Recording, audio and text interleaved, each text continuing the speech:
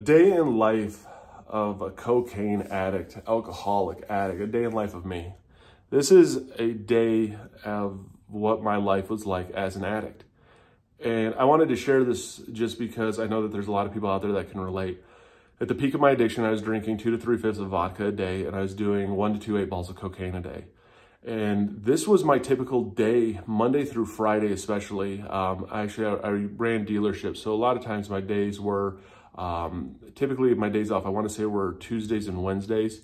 So essentially from Thursday through Monday, this was what my life was like. And this was my daily occurrence in life. So I will walk you through what it's like to have a day as a cocaine addict. If you're new to the channel, hit the like and subscribe button. What's up, guys? My name is Eric, and I'm a recovering cocaine and alcoholic addict. And I want to share with you what the day in life of a cocaine addict was like. And I was a very functioning addict. So I'm not a doctor, I'm not a counselor, I'm not a therapist. This is, again, just my experience and my testimony for the one out there going through and the one out there struggling. So my days, I was always very regimented and routine oriented.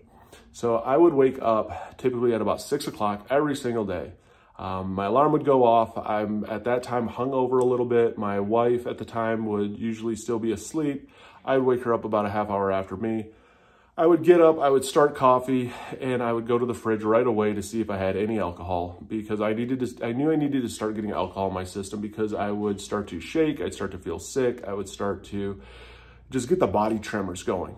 So I would try to find alcohol. A lot of times, unfortunately, because I drank so much, I would have no alcohol left. If I had any kind of alcohol, though, it instantly was in my system. Whether it was a beer, whether it was a shot, whether it was a little bit in a fifth that I could find in a trash can from the night before.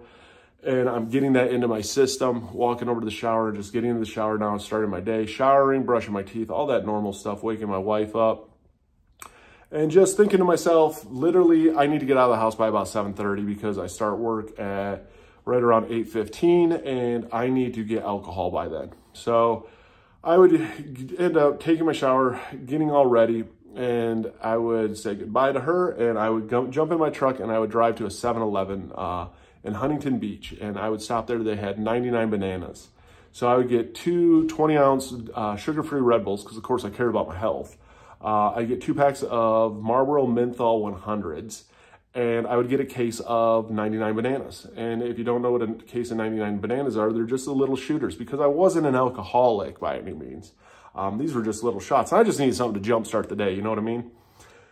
So I would literally drive about 3 miles, taking shot after shot, drinking Red Bull, and I would literally go through this case of 10 of these by the time I hit my second road that I needed to get on. That was on Beach Boulevard. I'd come up to Westminster Boulevard, or Garden Grove Boulevard it was. And I would take a left on Beach, and there was a liquor store there, and I would stop in there, and I would pick up a 5th of Blue UV. I'd have a 5th of Blue UV, and I would end up driving to work, and I would sip on that a little bit and slam the rest of my Red Bull. I'd have 1 Red Bull left in my cigarettes, park in the parking garage, and I always had cocaine usually the next morning. I never really ran out of it, because I'd get to the point where I just kind of like black out at night.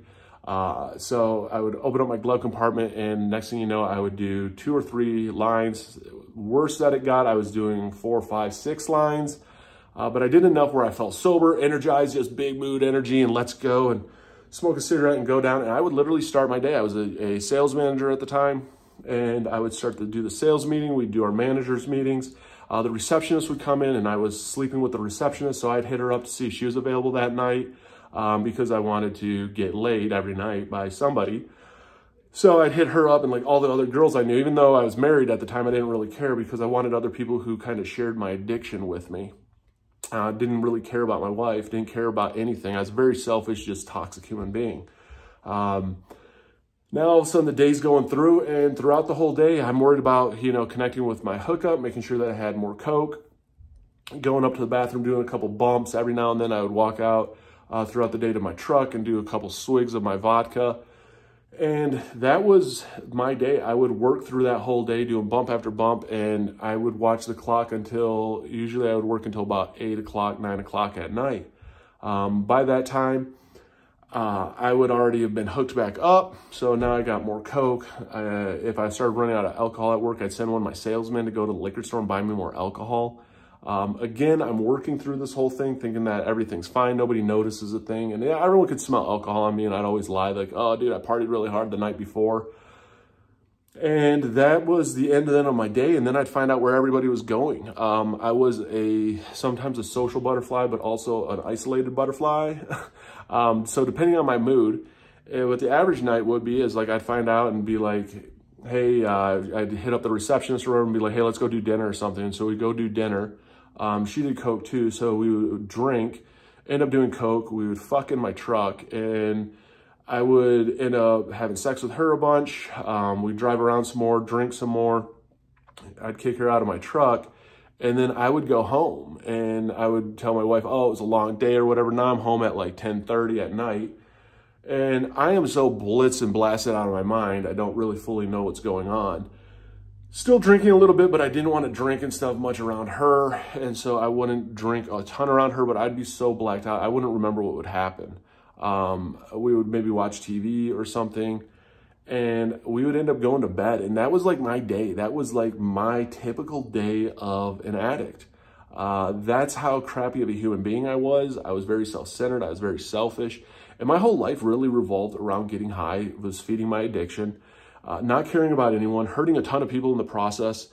And just, that was my life. And that is what happens when you become an addict, is your life revolves around drugs. It revolves around getting high. It revolves around chasing this dragon, chasing this high, that you hurt so many people in the long run. And it does destroy and ruin your life. And for the one out there going through it, man, I feel for you, because I've been there. And you think that you're on top of the world. You think that it will never get any better than that. You think that it'll never change from that. Like, it's never going to end. And it does. And it ends hard. And that's what it's about. Is, you know, you do hit rock bottom and you decide, I don't want to live like this anymore. And you pick up the pieces and you start going and putting in the work. I mean, for the one out there struggling, I do have links below to NA and AA for the one struggling. Great resources for it. Hit the like and follow button. Comment down below. Because the one thing I found with addiction is when we're going through it is we are not alone in this, and we're not alone in that fight. And there is a ton of support out there if you reach out for it. Again, not a counselor, not a doctor. I'm diagnosed with ADHD, PTSD, GAD, MDD. Those are my diagnoses, recovering cocaine alcoholic addict. And I like to share just to remind you that you got this one day at a time. Just don't give up, because it will get better.